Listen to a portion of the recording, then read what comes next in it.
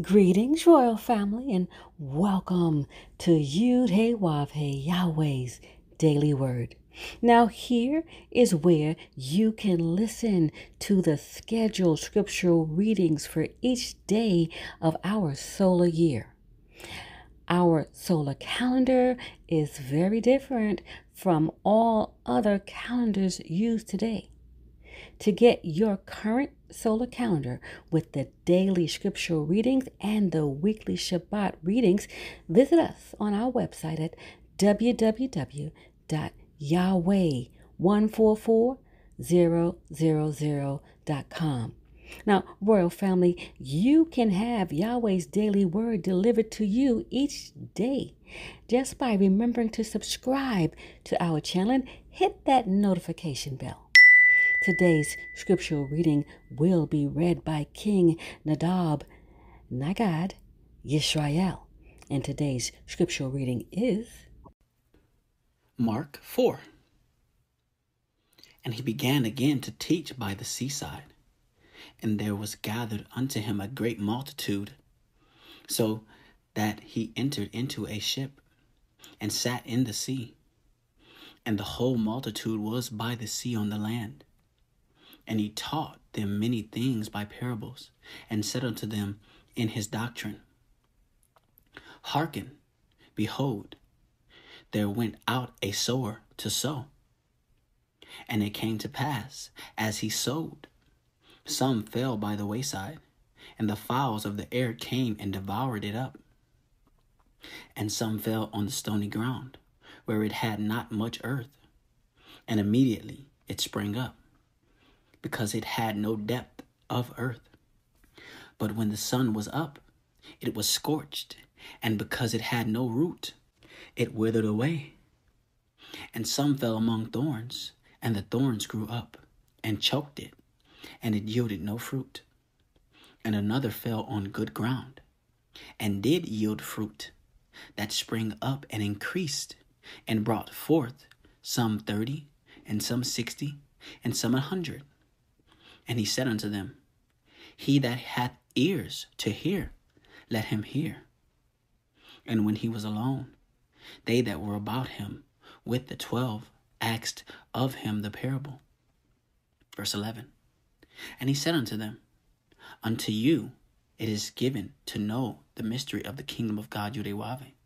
But unto them that are without, all these things are done in parables, that seeing they may see and not perceive, and hearing they may hear and not understand, lest at any time they should be converted, and their sins should be forgiven them.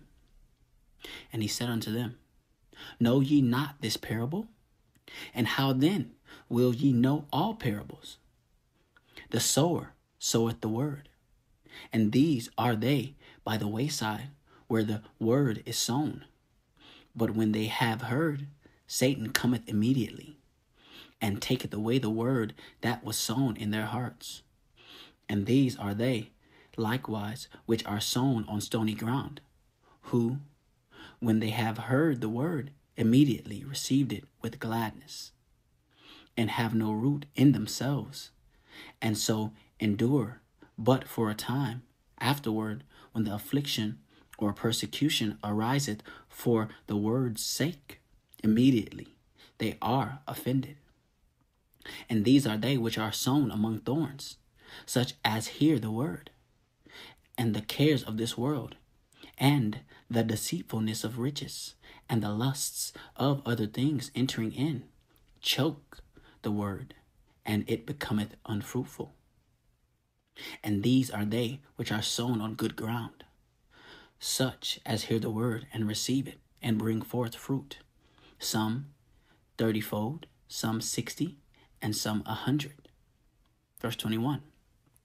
And he said unto them, Is a candle brought to be put under a bushel, or under a bed, and not to be set on the candlestick? For there is nothing hid which shall not be manifested, neither was anything kept secret, but that it should come abroad. If any man have ears to hear, let him hear. And he said unto them, Take heed what ye hear, with what measure ye mete, it shall be measured to you, and unto you that hear shall more be given. For he that hath, to him shall be given, and he that hath not, from him shall be taken even that which he hath. And he said, So is the kingdom of God Yahweh, as if a man should cast seeds into the ground, and should sleep, and rise day and night, and the seed should spring and grow up, and he knoweth not how. For the earth bringeth forth fruit of herself, the first blade, then the ear, after that the full corn in the ear. But when the fruit is brought forth, immediately he putteth in the sickle, because the harvest is come. And he said, Whereunto shall we liken the kingdom of God Yahweh? Or with what comparison shall we compare it? It is like a grain of a mustard seed, which, when it is sown in the earth, is less than all the seeds that be in the earth. But when it is sown, it groweth up, and becometh greater than all herbs, and shooteth out great branches, so that the fowls of the air may lodge under the shadow of it.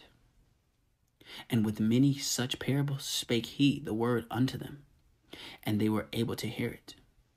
But without a parable spake he not unto them. And when they were alone, he expounded all things to his disciples.